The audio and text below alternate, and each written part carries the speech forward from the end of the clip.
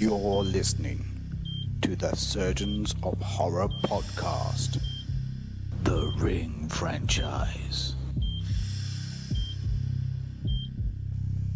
Welcome to the Surgeons of Horror podcast. Its purpose is to look into the horror films, dissecting them one screen, legend and franchise at a time. Our podcast subject for this episode is dedicated to the Ring franchise. In order to successfully do this, we need a team of horror aficionados who will form the surgical team each episode. So, first up is yours truly, Paul Farrell, lead surgeon and host for the series of this podcast. And joining me for this episode is Anthony Yee. We're not eating lunch. No, we're not eating lunch. Why would we do that? And alongside me to the left is Ben Skinner. Bon appetit! I'm also not eating lunch. He doesn't know how to use a freaking And knife. you love throwing in the foreign language. I'm trying to cut around all the... The fat. Yeah. We're having tandoori chicken. Let's just review this. It's surprisingly good. Tandoori chicken. Tandoori chicken. So we're here to talk about the Ring franchise. Ringu.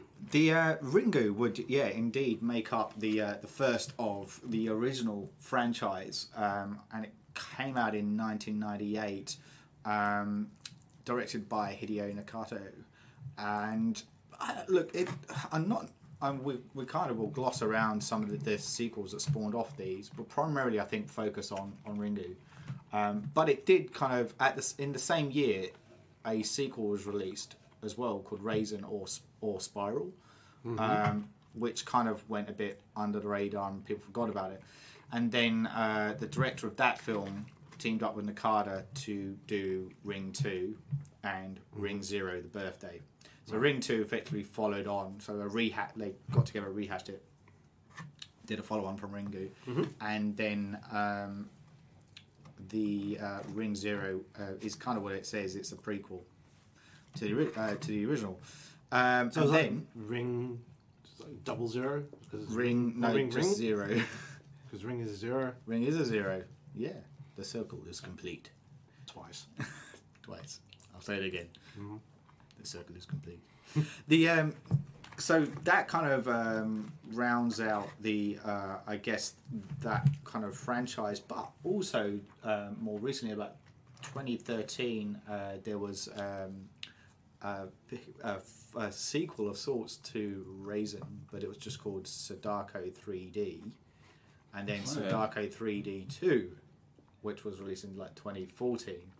So is that somebody playing the game and it just gets really bad? Sudoku? No, it's Sadako, dude, not Sudoku.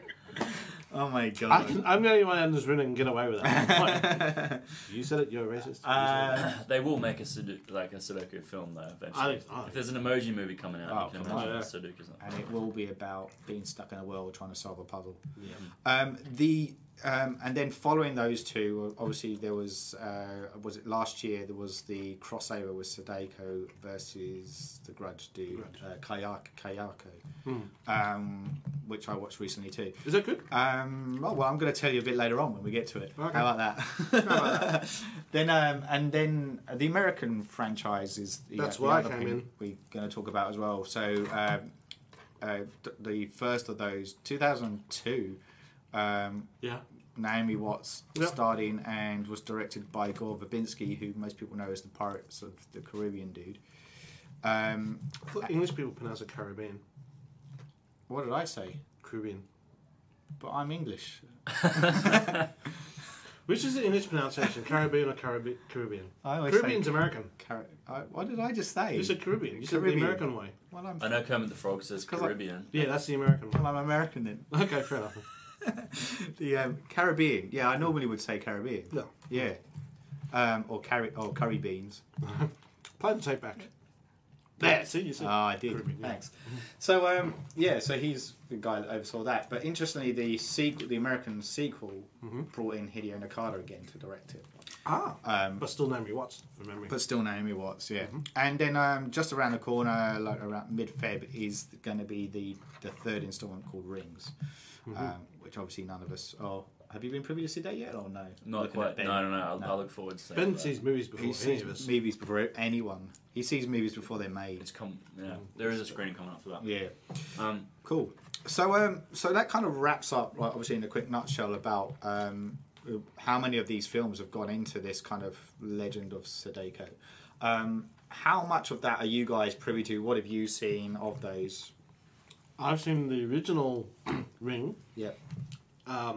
Very closely to the American adaptation, so it was interesting to compare the two. Yep. Which one did you see first? I think I saw Naomi first. Okay. I think from memory. Yep. And then I saw Ring 2, and I think that's it. And I've seen obviously the Grudge. The Grudge stuff, yeah, but that's... Well, there was an American Grudge, wasn't there? Was Sarah Michelle Gellar? Sarah Michelle Gellar, yeah. That's right. Yeah. That's right. Yeah, so I'm the same. I actually, no, I saw the Naomi Watts version first, and then quickly thereafter, I saw That's Ringu. interesting. Because it was on SBS or something. Like they were like playing it just after the film came out. Cool. Well, so I'm the only snob in the group then, having seen the original before the remake came out. How did you hear about the original? I went to the cinema and watched it. Oh, right. Did you know what? And I want to say, because on Soho, which is kind of like known for showing kind of a bit more independent kind of foreign movies, and particularly Soho as well. It's right by Chinatown as well, so it tended to have a lot of the Eastern influence movies shown there. Mm-hmm. I saw The Eye there, and Dark Water, and one other that I can't think of. Mm-hmm. I went through a whole massive... I studied a little bit of Eastern cinema at university. Mm-hmm. But prior to that, I kind of was already kind of into that kind of culture. So straight off the bat, what... Back then, 1998, Paul. Yeah. What was the first thing that captured your imagination about Japanese horror that did it differently to Western cinema?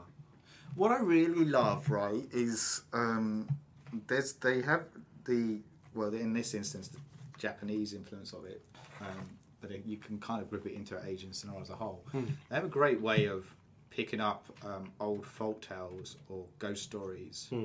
And adding a new kind of twist element to it, and that was the bit that hadn't been done before or explored before, of kind of looking at them in a new way. But even their storytelling and pacing, I think, adds weight to it. One of the criticisms of the original Ring movie was that it's slow, but they missed the point, because that's how the tension builds up throughout the movie. The classic thing of take out the scares, bring in the tension. Yeah. And I'm a massive fan of psychological horror anyway, and this does play on that kind of psychological element. And it's something that keeps tapping into in the movie franchise universe is the skeptics keep saying it's a psychological thing in your mind. You believe that you are scared, therefore this thing is coming to haunt you, not knowing that the thing is created. Is real. Yeah. But I like that kind of whole kind of concept of it within there. So so for me, like when I just remember going to see this and kind of coming out and just going, I've not seen anything like that for a long time. And I guess we were a bit kind of like, you have to go back to like the 70s where horror was at its height, and through the 80s it went through obviously the whole kind of slasher period and the camp horror, and then got a bit kind of farcical, and then it wasn't until Wes Craven's Scream came out that it poked fun at that, but still made it scary, that things started to kind of... So did you see this before Blair Witch? Yeah. So this is even before... I didn't see Blair Witch, and it's funny you say that, because both of them have a very similar theme kind of undercurrent running through them. But I saw Blair Witch on video, not the cinema. The cinema. I saw the cinema. I actually saw recently, weirdly enough, the Blair Witch, not the Blair Witch Project. I saw the cinema. Blair Witch, just the other day, actually. Weird, but I missed out on that discussion. That was another podcast. We talked about how important that film was, and like I think you could kind of it's interesting that that Ringu like predated that. It did, and it's also some kind of, I can't remember where I was reading it, but like it was been voted like 61 in the top 100 horror movies of all time. So it kind of has, if you weigh that up, there's been a lot of horror movies, and that is the Ring in there as well? Or? I think the Ring is in there somewhere. That's lower than I thought it would be. But just I don't know. There's a lot of classics. Yeah, 61. There are quite a lot. Yeah, as we talked about.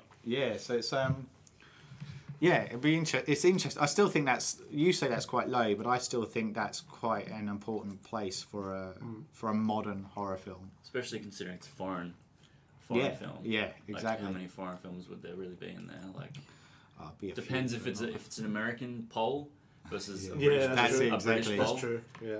That's it. I think it might. I want to. I don't want to be misquoted, but I want to say it was Empire.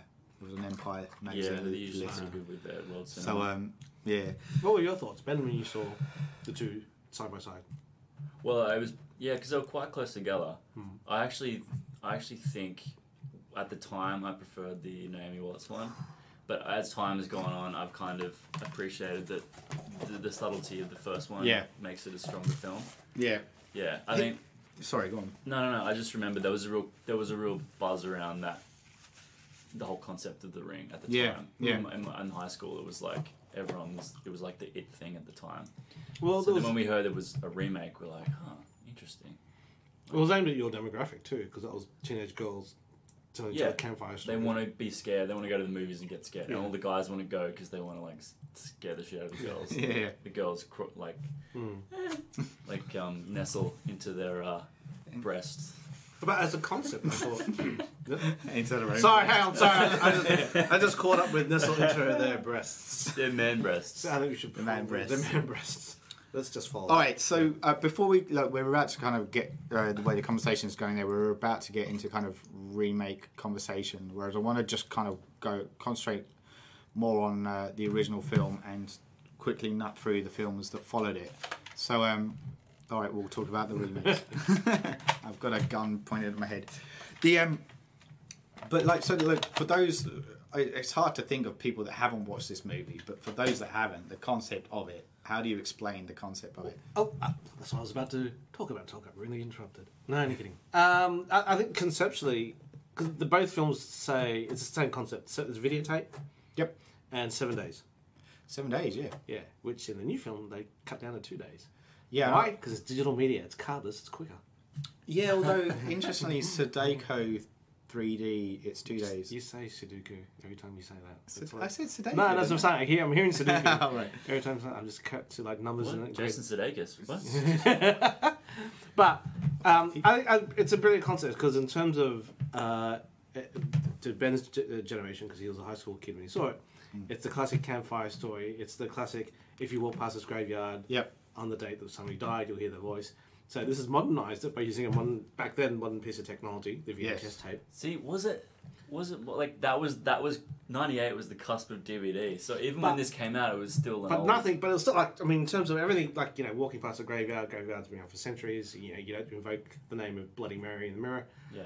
Mirrors have been around for centuries, but a videotape was like, oh, that's kind of, and it'd been around enough that it could have a spirit involved into it now and then. And the classic 7 days, you get a phone call, and in 7 days you're going to die, which is the heart of all chain email letters we get. Which is, if you don't pass this on, you'll fucking have something bad happen to you in 2 days. Which I've always really resented that. If you sent me an email that said that, I can't. Not a thing to do.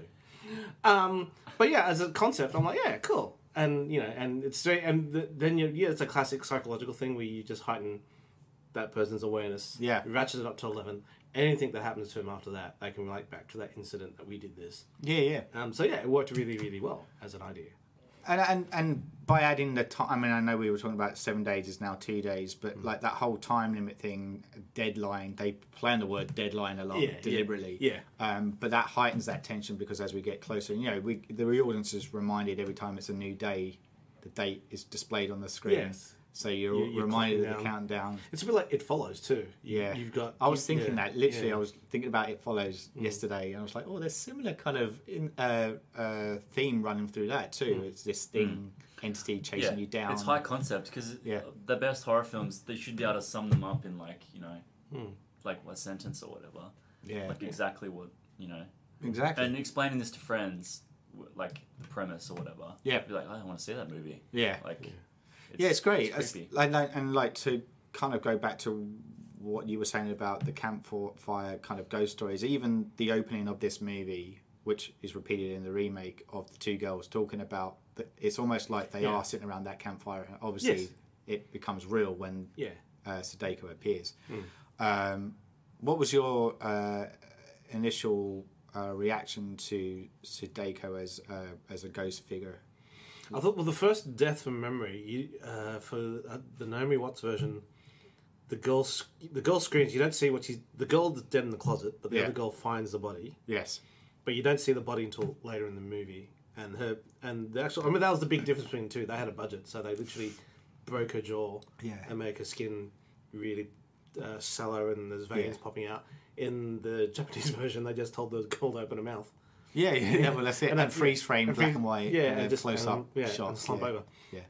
Yeah. Which was scary until you do. This is one of the few occasions where spending money on the effect was actually better because it was quite. Oh my god!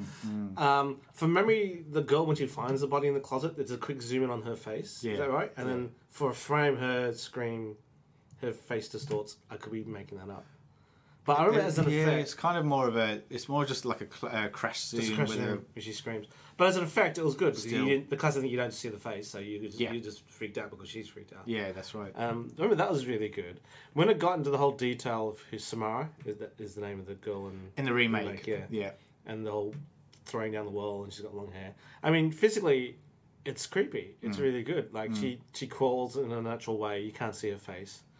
Long hair, she's a ghoul. It's a very typical image of a Japanese ghoul. It's the white, dressed in white, long black hair kind of image. But it was really, from my memory, I mean, there might have been a few. I want to say the Barber may have done it in the 60s, black and white Asian film. Yeah, right. But it was the first kind of like real modern film that took that image, and obviously there were installments of that after the fact that's been used over and over and over. It's made it made it into pop culture after that, Western pop, that's right. It's kind of like an iconic image now too. Absolutely. Well, the boy in the Grudge is basically that, just he doesn't have long hair. Yeah, that's right. Exactly. And they're also using it obviously to their advantage in the marketing campaign for this new Rings film by having people come out of TVs in a heart, like, Harvey Norman or the equivalent and scaring the shit out of people.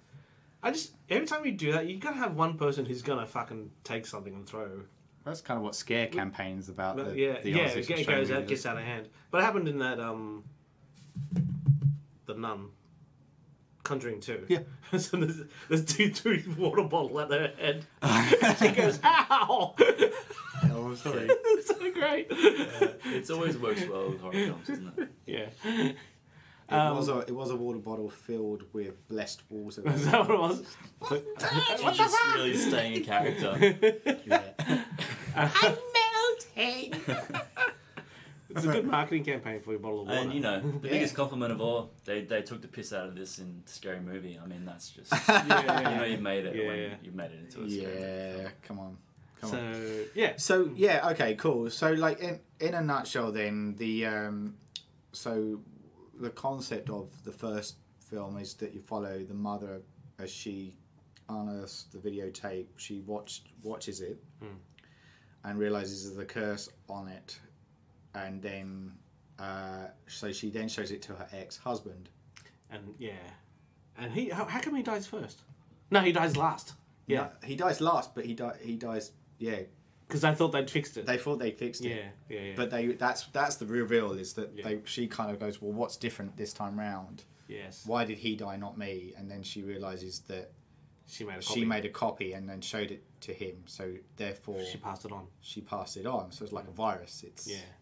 That's it follows. She becomes a carrier rather than a victim or victim. But then therein is the way the film ends is that her son has watched it, so they need to try and make a copy, get him to make a copy, and they decide to kill the granddad at the end of that one. That's how it ends. They drive to the granddad. Oh, they're going to show it to him. Show it to him, so that he basically so the boy lives, and then the granddad will die. Right. The greater good. Oh, vaguely, yeah, okay, I remember that now. That's kind of, so it ends with them driving to it, and there's a voiceover, and she goes, "I need you to do a favour for me. It's for my son." Fuck you. So with the Rings, with everything now going viral, can you really fuck over the entire world by uploading it to Facebook or to Twitter? Who knows? They might do it. Nice. What I wanted to go back to on that was the role of the husband character within it, because what isn't necessarily obvious in the first film, but what they then go into in the sequels is that he has a gift himself. Okay, this is where my knowledge is starting to get. Yeah, so I know that neither of you guys have watched. So how faithful did both? Because usually the remake is faithful to the first film, but then they start splintering off in the sequels. Is that what happened here, or they stay remake? Faithful? Well, I don't want to get to American remake yet. I just want to talk about sequels to the original. Okay. So the Japanese. Yep. Sequels, yeah. it's hard to follow it. So so as I said, the second film, which was released the same year, actually at the same time, it's meant to come out as like a bit of a double whammy movie. Mm-hmm. Well, it was called Raisin, not as in the toast. Yeah, not as in Raisin Toast. RASEN is how it's spelled, but it was also known as Spiral, and it's actually based on the book Spiral, which is the sequel to the book that Ring's based on too. Okay. And weirdly, I kind of liked it when I watched it, because the concept of it is that you find out that the husband has a gift of foresight, and so he was kind of aware of things that are going on. When you actually watch the first one, there's the moment where he first walks into the apartment, and he stops as he's taking off his jacket, and he kind of looks up. And it's almost like he's sensing so he knows something's going on. So he picks up that there's an entity there. Okay. And they play on that in this one, even though he's dead. Because it picks up with an old school friend of his who's a doctor, and who finds out that, he's died. And it's his job to do the autopsy report on it. Okay. And then he has almost like a vision of the guy coming back to life while he's cutting him up. Nice, which is good. Quite a nice moment. Set piece, yeah. And he basically kind of forewarns him that there's this thing out there. Right. Do not watch this videotape. It massively deviates a little bit though, because it kind of like you're following this journey, and it's, I don't know how well you remember, but the husband had an assistant as well, and it kind of follows her as well. Right. And then you find out that the doctor lost his wife and his son. As well, and then, like, to cut a long story short, the doctor is suicidal. That's how we see him when we first see him, and all he wants to do is die. But by the end of it, he chooses life because he's given the opportunity to have his son back. But in order to do it, he has to bring back Sadako in the almost in the form of his ex-wife, because they use it as her vessel to bring her back. And also, interestingly, the husband comes back as well. Yeah. It gets trippy. I tell you, it gets trippy. But by doing that, it just changes the pattern of events moving forward. Like it spreads a disease out in the world. People start dying through almost like a tuberculosis kind of disease. Oh, really? So people that haven't watched the movie, the videotapes, who have come in contact with either people that have watched it or start coughing up blood and then dying. So like it just kind of throws things a little bit. But like really weirdly though too is that they kill off the original mum and son in a car accident. So they don't actually get to deliver the videotape to the granddad in this. Oh, was that because Sadako just fucked them over, or just as bad luck? It's just bad luck. See, the best laid plans. Best laid plans. So they kind of deviate. So when they then, so as I said, that movie kind of went unsung, didn't really kind of go anywhere. Yeah. Then Ring 2 got made, which was the original sequel rehashed, Ringu, of a better word. And they kind of, in that instance, that follows a bit more of a similar story arc to the first one. The remakes. Sequel. Remake sequel. Okay. Yeah. So is the mother back alive again? The mother's alive. Yeah. So they've ignored that. They've ignored that whole concept. Okay. So in this one though, they it's although she's only alive for a bit, because it does focus on the kid more though. Like that's hence like the American remake does that too. Yeah, it does. Yeah, I remember that. And then the kid's got this kind of hidden kind of spiritual power very similar to Sadako has. And he's able to kind of control and manipulate things, and then they do like this psychic research on him using a swimming pool. And I say that with inflection because that reminded me of It Follows as well at the end where they're in a swimming pool. Oh yeah. And I was like, what is it about swimming pools that scare me? Stranger Things. But Stranger Things and the what is it about the vampire thing with the kid? Oh yeah, let it be.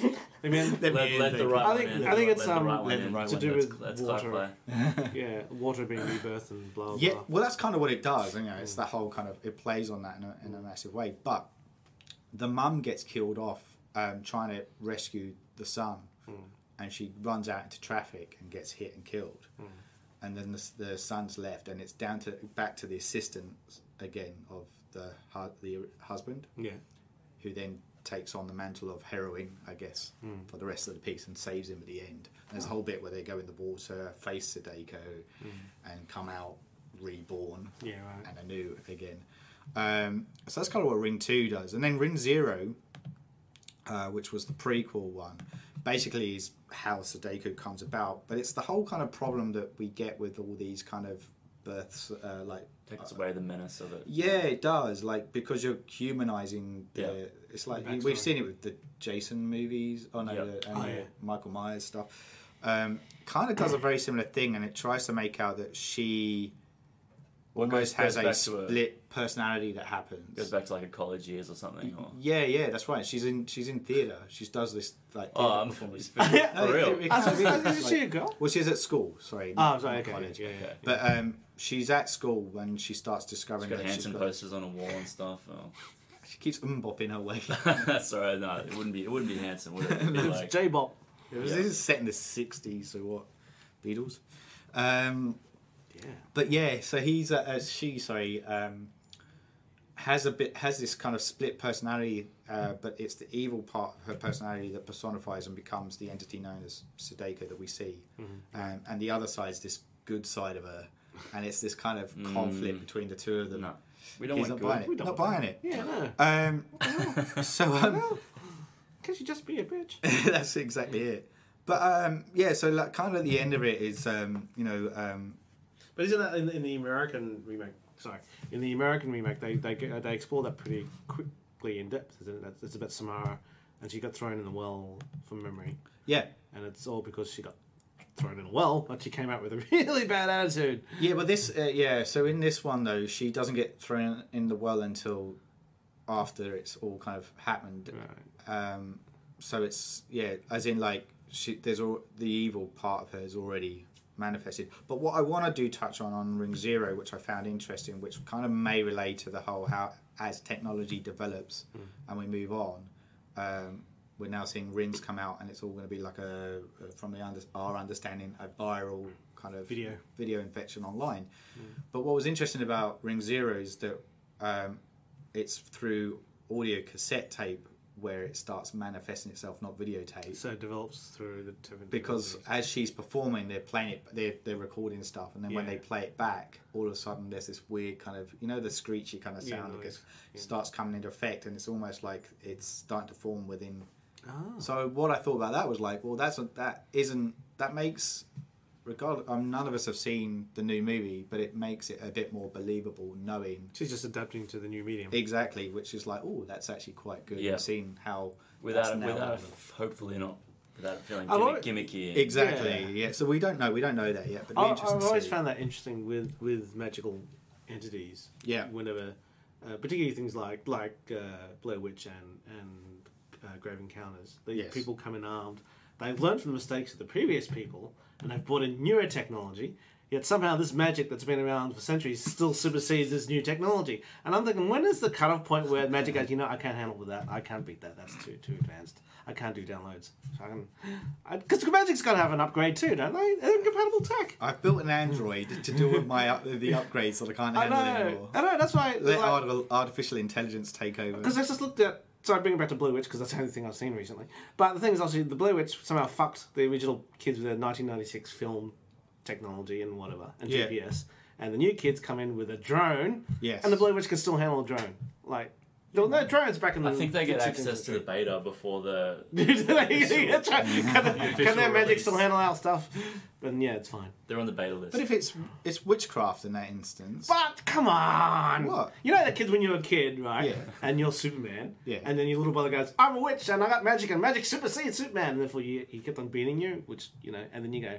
Fuck you, little shit, and then you hit him around the head. Yeah. That's what I'm saying. That's what it feels like. That's what it feels like. That's what it feels like. It feels like... Why? Like, every time you fight like, but we're not dealing with... We're not dealing... Like, the whole point of these is, like, it's not... We don't have Superman going up against Sadako. Sudoku. Like, best conversation ever. But we're not.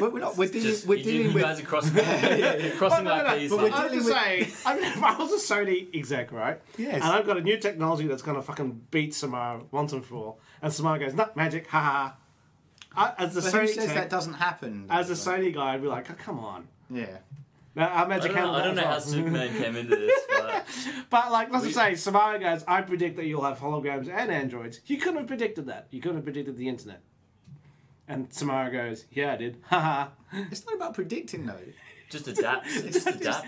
At some point, she can't adapt to everything. Why not? Because you can't use the word because it's magic. Because she exists on a different plane. She uses the virus, and the virus can eat and work its way into anything. Essentially, you're not... The only way you're going to supersede stuff like that is by having an antidote to it, but nobody's going to be able to predict that they need an antidote when they make these things. Everything crashes, man. Have you not seen Terminator? That's what I'm saying. A virus can be beaten too. They've got to invent something. I don't know. But they may well do. Maybe Rings does that. Kills it once and for all. Well, like, I feel like I need to just... before we talk about the American remakes, is quickly talk about the Sadako 3D 1 and 2 movies. Only to say I watched them back to back, and it just felt like one massive long trip. Didn't really understand what was going on. Yeah. The effects were cheesy as hell, and just kind of felt a little bit crap. Okay. And I'm really sorry to say that to the people that made that. And it felt like it just had gone way away from what Sadako was. And I realised that as I was watching these movies, like the essence of what, you know, if we go back to Ringu, what these movies were about, they kind of missed that. So basically I'm bypassing those two movies. I think most of the internet's with you on that. Yeah. I'm pretty sure, So it's got a rating of 3.8 on IMDb. So there you go. I don't think you're offending anyone. It's been a while since it's been a rating that low. But the fact that they had two in quick succession, like one after each other, they probably did them both. Well, probably did. There's the same actors that are in it, you know. But this is where I come to with the crossover movie that came out last year with the Sadako versus Kayako. I've got to take my hats off. I kind of think it's a pretty solid movie. I ended up liking it. It's not brilliant, don't get me wrong, but by the end of it, and I can't tell you the end of it because it's a massive spoiler. Oh, okay. But I really like the ending of this movie. It's a really... Does the little boy fight the girl with the long hair? Is it literally a versus? It's not just the little boy. Like Kayako is actually the woman. It's the woman that... Oh, the one that got... Yeah. The boy is kind of like almost like the messenger that comes before Kayako comes along. Know your law. I remember as a boy, and he's like got white powder on, and he opens his mouth and you hear this like a cat sound effect. Yeah, that all happens. Yeah. They play on that similar too. Little... Have you seen the new Ash vs Evil Dead? New season? Yeah. The little children that Lucy Lawless kind of spawns. Yes. I was reminded of the character. You haven't seen the news? It's great. One? Or so you're talking about? Oh yeah, Ash vs Evil Dead. I haven't seen the No, yeah. Look, I kind of recommend watching it. It is like now. It is like basically the concept of it is obviously they're both curses. There's one woman girl that gets the curse of Sadako and one that gets the curse of Kayako. Yeah. And then there's this other character that's in it who's a bit of a kind of... It's almost like a big team up kind of trying to defeat these things. They come up with the idea of getting the girl that's cursed by one to fight the other. To watch the videotape. Oh, right. So that basically they'll get the two entities fighting over who's the one soul. And that's why they match up. But that doesn't happen until a fair way into it. It's like fighting a virus with another virus. It's exactly that. And what normally happens, like I'm not going to say it again, but what normally happens when you try and do a fight a virus with a virus? I'll leave that open-ended. Yeah. But I do recommend watching it. Like as far as like you could almost go right. Let's scrap. So is it a whole load is of it them. better than Freddy vs Jason? It's heaps better than Freddy versus Jason. Well, there you go. That wouldn't be hard. Freddy versus Jason relied too much on the comedy element. Yeah. For that movie, I watched it semi recently, and I didn't remember it being that bad when I first watched it. Heaps better than Alien vs Predator. I don't think when's the last great crossover happened? When do you remember a decent crossover? Hey, Batman vs Superman, all right? That's not crossover, same universe. It'll be Avengers versus Justice League. That's never gonna happen. Yeah, no. Iron Man versus Batman. Yeah. Teen Titans versus X-Men, which was an actual comic I read once. Ooh, there you go. Yeah. What was the last crossover? Jessica Fletcher meets Magnum P.I. There you go. The Tash. A lot of people died. Justin Trudeau versus Trump. It's happening now, people. It's real. It's real. So look, that kind of wraps up all that kind of the Asian kind of movies of the franchise. And I guess as we go into talking about the remake with Naomi Watts, you guys I know watched that, as you said, at the head before the original Japanese version. But my question to you was like the big kind of scare moment in the original was where the husband's sitting down at the end. So it's where the chair. And he looks, and then we see Sadako crawl out of the TV. And I remember when I first watched the remake, being absolutely pissed off and livid about the way they handled it. Because what I loved about the original is that it's static, and then you kind of see her slowly come forward, and then she physically crawls out the TV. So defying the breaking through the fourth wall kind of concept, where you're like, well, fuck. And that was a scary moment. Where my memory of the remake was that they had it, and she's coming through, but then all of a sudden they go to the side of the TV, the side, and I was just like, oh fuck you, really being walks out of the that's it. We all know that guy. Yeah, and then. But when I watched it recently, I went, it's not actually that bad. Why was I so upset? I actually thought it was really good. That Paul standing up in the cinema. You fucked it up. You fucked it up. Dear Mr. Vibesky, I do apologize. I may have jumped. I might have been sorry to ruin your career.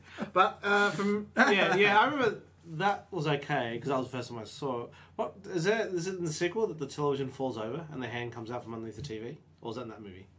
I seem to recall that as an image. Man, I so watched it recently as well. Was it in this? It falls over flat. It's a flat screen too. Yeah, and that was the difference between. I think it was the first one, isn't it? But and water comes out. Yes, and then the hand comes out underneath. Yeah. Which is not a bad effect. I think that's the first one again. Yeah. No, it was good. I know there were elements of it. Like when I watched it, like what struck me again watching it more recently with the Naomi Watts' character of how much of a bitch she is. Is she? And you really don't warm to her as a person. And I found it hard to empathise with her by the end of it. I'm like, yeah, you brought it on yourself a little bit. Even her relationship with the husband isn't that believable, the ex-husband, I felt. They're both Aussie actors, weren't they? They're both immature, and they own that. That's part of what the character's supposed to be. But I just found their relationship not believable. Okay. When I compare it to the original. There's definitely history that's not seen on screen that's evident in the characters that are portrayed by the Asian actors. And I didn't get that in this one. I think it's way more stylish. Like it's you watch this one because it's all the production values and and I commend that. I actually do. I think that actually works in its favour, and the style works too. But really, like I know, and I'm jumping ahead again to Ring 2 that follows it because Hideo Nakata comes back, and I actually prefer the style to that than I do with Verbinski's one. I found like it's gravitating more towards what the original concept was about and tone. But that's not to deviate completely away from what Verbinski does, because I think interestingly he adapts that story and owns it in his own right. And you can tell it's an American upscale, more budget version. But yeah, like I found the movie like enjoyable as a whole, and the interesting changes in that is that in the original it's the doctor that's looking after Sadako that kills her, knocks her over the head, shoves her in the wall. Not the mum. Not the mum. Right. In the remakes, it's the mum. Yeah, that does it. Yeah. And then they kind of follow the in Ring 2. They follow that journey, that story journey further. To kind of say that it was almost that a voice speaking to her to tell her to do it because of the evilness that surrounded Sadako. Samara, yeah. To me, she's not Samara. Like, that was the one thing with the name change. Why though? Why they need to? I don't know. It was make a it bit sound crap. less Eastern. Eastern, exactly. Yeah. It's Americanizing it, but I just found like Samara is a shit name. Sadako kind of feels a bit vengeful because it's got the K in it. Sounds like a crossword. But it's got the angle. Yes, it sounds like a crossword. Let's go a step past this. But it's the K element in it. Like it's using a consonant that's got a kick to it. Whereas Samara is more flowy. It's more. Hi, I'm Samara. Hi, nice to meet you. How are you? How are you doing today? Element to it. Whereas it's I am Sadako. I'm fucking pissed off. There's a difference. You changed the fucking ending. You fucked it. I'm leaving. But to get what I mean, I just found like that was one element I found a bit. I'm being picky. I know I'm being really picky. I hold my hand up to say that. Because I do, like, I have to stress, I do enjoy watching the remake. But there's elements of it that just didn't... I think focusing on the mum, though, I think was, again, to its strength. And I liked that as a storyline. Like, because it's mirrored, the mirror image of it, you know, she's walking that same tightrope. With her son.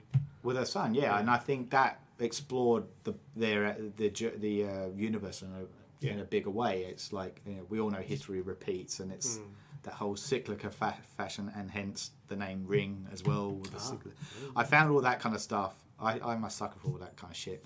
So I really enjoyed that element to it. What about you guys? Well, I mean, what was your initial taking from? All I remember is that there was an Australian actor in the first film for the boyfriend, and another Australian actor. Simon Baker was the second one, wasn't it? Simon Baker's in the... Yeah, so it's like, did they just make a conscious effort to hire Australian actors only? Maybe. And Naomi obviously was Australian. Davy Chase? Was he the... He was from Neighbour. The first father, the ex-husband was from Neighbours. Oh, no, Martin Henderson. Oh, it's one of Henderson's kids. Henderson kid, He never quite... He made it, but he didn't quite make it. Not like Naomi did. It's probably because he's not that good in it. I'm sorry. I'm really sorry. Like, I really felt like he was a weak component of the original remake. You have to read it. Whereas I found Simon Baker, for example, in the sequel, added a bit more gravitas. He's playing the whole kind of consoling and I guess patriarchal figure within it, but completely missing the boat and not understanding the concept. And I remember he's like talking about great special effects. The moment where he dies and she discovers him when opens the door and his whole face is massively distorted. Really like that. I thought that was a kind of a real it's a good cool shot. image. It's a great shot. Yeah, so I don't know the what little boy. Blue. Yeah, he did. I remember when there's a bit in the second one where he's eating, because he's possessed by Samara's spirit or something. Yeah.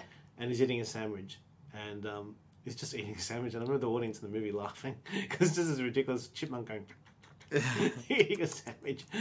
So he also did Texas Chainsaw Massacre.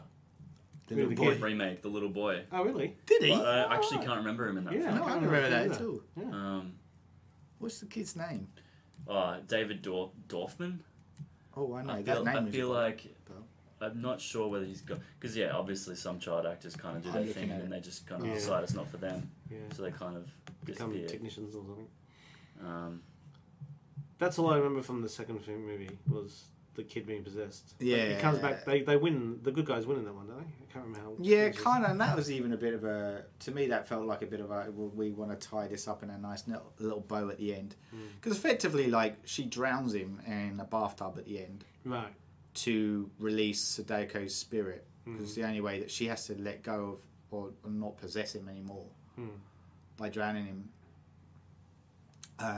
in the pool, and like in the tub, and that effectively should kill him, but he's somehow alive at the end. And then she gives up her own self to Sadako through the TV, and they have a big kind of battle, and then she decides to not go through it, 'cause she's going to offer herself as a mum figure, and then decides not to, and then climbs out the well as a big thing, and she closes the lid on the well. Oh yeah, that's how it ends.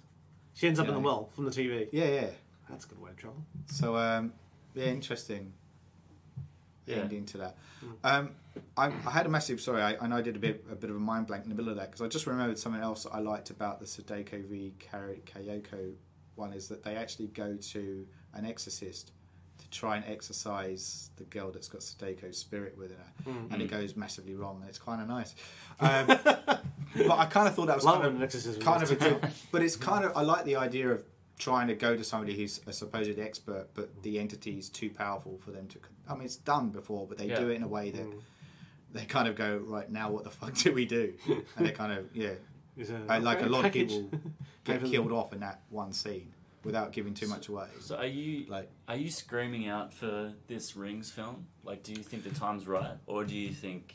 Well, how long ago was so Ring 2 was what, 2005? Wow, we're talking nearly over 10. But the Sadako versus obviously we're talking about in Hollywood. It's been a long time since in Hollywood. Yeah. But in a way, like, it depends what they do. Like, so I don't know. I'm not so sure if they're picking it up from. Is it a sequel or is it going to be a prequel? Because I get the feeling it's meant to be a sequel. Yeah. From what I've read about probably, and it could just as likely be just pretending like the other films didn't happen as well. Yeah, as in like a reboot kind of idea. Or the tendency has been a sequel / reboot. Even though even if it is a sequel, it's still going to be a reboot because it's. Well, this is the thing. Like, so if you read if you read the synopsis that's written up there, which I'll read to everyone now. So it's set 13 years after the events of the first chapters of the horror franchise, which is correct. Julia becomes worried about her boyfriend Holt when he explores the dark urban legend of a mysterious videotape said to kill the watcher 7 days after viewing. She sacrifices herself to save her boyfriend, and in doing so makes a horrifying discovery. There is a video within the video that no one has ever seen before. Oh. So in the video, somebody's watching TV on VCR. I said, play that one. Click. Which you can now if it's online. Just watch that video of that person watching the video. It's an Easter egg. Exactly. Yeah. This is kind of what I think it's alluding to. Yeah. So yeah, I think. Look, going back to your question, what did you say? Am I excited about it? Are you from what you've seen so far? Do you think like the world needs it? Or does the world need another Sadako? I kind of like. I'm intrigued about moving it into a new medium.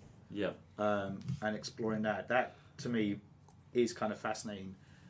I just worry. I never put my hopes up too high because I worry about how it can come across gimmicky, and also like we've seen other installments where they've tried to reboot and it just doesn't hit the mark, and having watched through all these other movies that we've just been talking about, how a lot of them did miss that original kind of zen that was in the. I get the feeling they're running out of horror films to remake from the 80s and 90s, so now they're going back to ones from 10 years ago. This is a case, but like it's an ongoing argument, isn't it? Like about not touching originals, and you explore it to death, and Hollywood hasn't got any originality left to them. Like, but then like in their defense, and I do tend to lean towards loving the originals, right? So, but in their defense, they are dealing with new generations. You need to speak to those new generations, and why not explore stuff that spooked the hell out of them when they were younger by exploring those stories again, right? Or trying to find new ways of doing it. Now, somebody, I'm pretty sure, I'm going to name drop, but I'm pretty sure it was Enzo Tedeschi that I had a conversation with, or online. So he's executive producer of The Tunnel. And Event Zero. And Event Zero, which is coming. So keep your ears and eyes open. Or something like that. But he did say to me about, as I said, I think it was an online chat, but I think he did say something about, well, how do you, for those that are the naysayers against remakes, right? So how do you then explain something like Shakespeare with a new adaptation of a classic play being redone over and over and over for a modern audience. Yeah, good point. All you're doing is using the same storyline, but you're just getting somebody new to tell that story again. Which to me, like, I've got no argument against that. I can't counter argue that. I go, yeah, that's a valid point. So, you know, there are new generations that will come across these stories that, you know, even like talking about this franchise, neither of you guys had watched the original when it first came out. You've come in and you've watched the remake. So therefore, what's the difference with discovering or new generations coming in? Yeah, and it's because I didn't even know that it's like the same thing. Yeah. I mean, I think I knew that when I saw The Departed. I think I knew that. What's the Sea on Fire or something? No, Internal Affairs. Yeah, I think I knew that existed. Yeah. But I still went and saw The Departed anyway. I was a massive snob against The Departed. Because I'd seen the original and I think it's so much better. Way, way better. It combines the it's not, two films, films, it's not the one film that's combined. No, exactly. Yeah. And I have this thing, like, my wife will laugh at me kind of saying this, but I have this thing about how, and I know I'm in the minority of this, but I have this thing about how I don't think when Leonardo DiCaprio teams up with Martin Scorsese, I don't think any of those films work. His characters are not believable, and I just don't get into them. Whereas when Leonardo DiCaprio works for anyone other than Martin Scorsese... Are you hearing this? I don't... I've said it to you before, you said to me, I have no opinion one way or the other. I'm like, yeah, fair enough. I just don't get it. I just don't buy in it. I don't think it's believable. I think... You don't like the Crazy Island movie? What's it called? Shutter Island. Actually, I was on the Crazy Island. The Crazy Island. That's the Japanese working title. Yeah, Crazy Island. We'll come up with something else on the. Yeah. The look, of all of them, that's probably the one I like the best. But I found it a bit predictable. That was him doing Cape Fear with his new muse. Like, he did Cape Fear with De Niro, and then he's like, oh, we need to do like a Cape Fear for us, like for me and you, Leo, and then made Shutter Island. But the only one I don't like is The Aviator. The Aviator sucks ass. And Leo's shit in Gangs of New York as well. Yeah, Gangs of New York, that's my point. His accent's terrible. He's shit in all of Scorsese films, I'm telling you. He's not good. Not all of them. Yeah, I'm putting it out there. Yeah, not as good as De Niro is with Scorsese, obviously. De Niro, but that's the kind of magic that worked, and that's the thing. I felt like Scorsese was just trying too hard to rekindle that, and I just find it's just the DiCaprio's characters just don't stick because of it. They don't. And I'm talking about a guy who I actually think's a bloody good actor. Yeah. This is the thing. Like, I've seen him in other movies, and he's way more believable than he is in all the Scorsese things. But there you go. That's just my opinion. So I did preface that I know I'm in the minority with that opinion. It's like me and fucking Heath Ledger and Batman. Yeah, man. I'm not a fan of that film. Yeah. And I'm in the minority for that one. Well, you may need to repeat that because you felt no. You know, we've had this discussion before. The Batman Dark Knight sucks balls. Yeah, so we've had this discussion before. So what's the film for you? What is the film for you that makes the rest of us go, what the fuck are you talking about, Ben? Go. I don't think an actor-directed combo that's, I don't know, Klaus Kinski and Werner Herzog, maybe. Yeah, maybe. Don't see they hate each other. Like, why do they work together? Put a gun on him, for Christ's sake. Yeah, shocking. Anyway, back on track here. So, in conclusion, we probably should kind of wrap this thing up. So I think we were talking about anticipation for the new rings and expectations of that coming up. So just to wrap up, I've given my views. Just to kind of wrap up, what do you think? I reckon I'm really talking about them again. I remember how good the premise actually is. Yeah.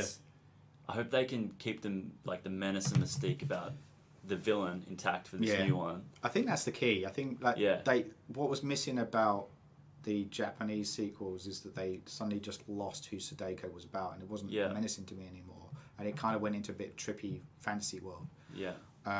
It's a less is more approach that they need to keep. Absolutely, for sure.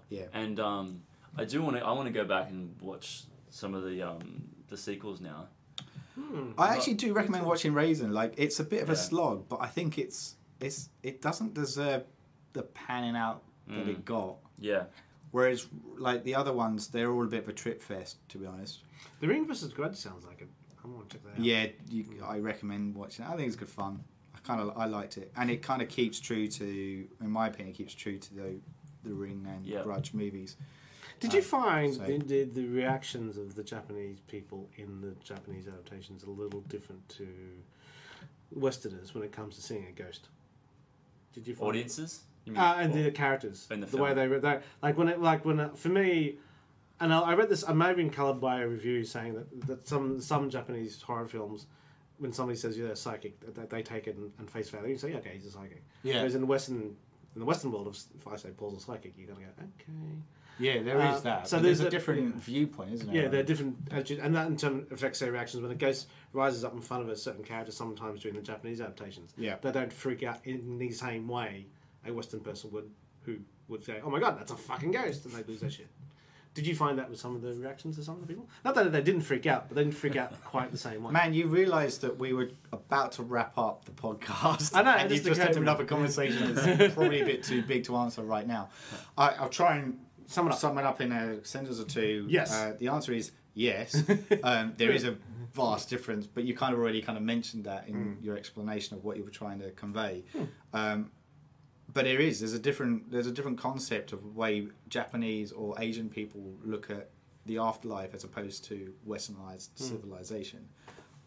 There's a lot more respect towards the dead in Asian culture or Eastern culture, which I think is kind of a nice thing. I think I like that side of things. I think. And it makes it more, and that's why it makes it more fearful when you mess with the dead, or inadvertently mess with the dead. And the spirits, if they're vengeful, they're going to be vengeful for a fucking reason.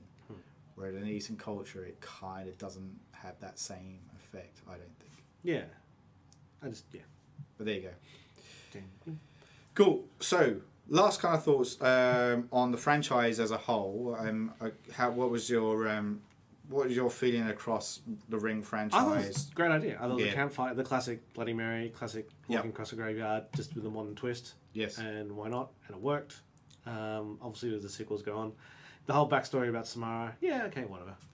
Because it's like it is a bit like what you're talking about. Once you humanize the ghost, you do kind of want to know what the hell's going on. But once you do it, it's a classic thing. But I think all you need to know is that there's some kind of telekinesis, kind of psychic, kind of Carrie-esque thing going on with her, and you don't need to really explore much more than that to know that she's exactly. It's funny, you just reminded me, for all the as freaky as the TV noise is, and the television itself, I think the phone, when after we saw this film, we were just pranking each other constantly. Oh, really?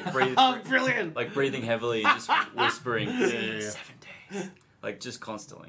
So that was the thing. Which is tough to do now because A, nobody has a landline. B, if you ring up a phone and it's a private line, nobody answers it. Yeah.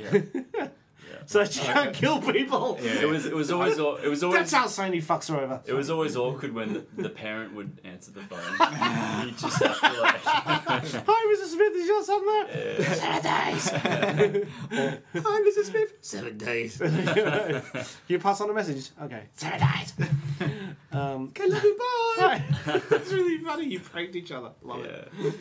Cool. All right. Well, look. I think that. Unless is there something? That's pass over to you, Ben. There. I'm gonna go ring someone now. Actually, ring someone.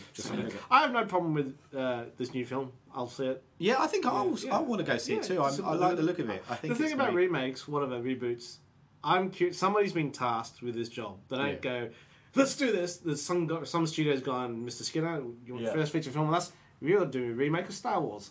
You're not going to go, fuck you. You're going to go, I'm going to think about it, thank you, and you go away. Well, I think J.J. Abrams did say fuck you. Yeah, he did. But the thing is, you've been tasked with it, and I want to see what you do with it. And it's a hell, and you'll get some things right, you'll get some things wrong. If it's your big break, if it's if I fucking get this right, I've got to, the guy that did the Evil Dead remake, now he's gone off another thing. Exactly.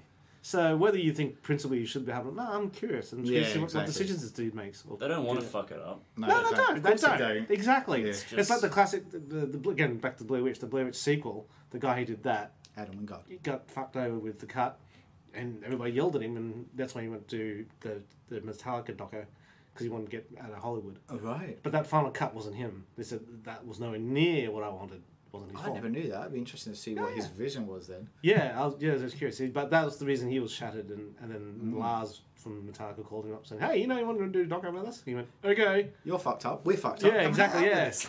Yeah. Cool. Yeah. And on that note, I think that concludes our Ring franchise discussions. Once again, thank you very much for joining us, Anthony Yee. Yeah, no worries. And Ben Skinner. Goodbye.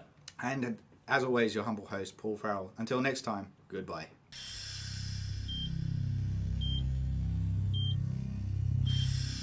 You're listening to the Surgeons of Horror podcast, The Ring franchise. Music supplied by Peter Nezik. For more discussions or podcasts, head over to surgeonsofhorror.com or head over to our Facebook and Twitter sites for the latest news and updates.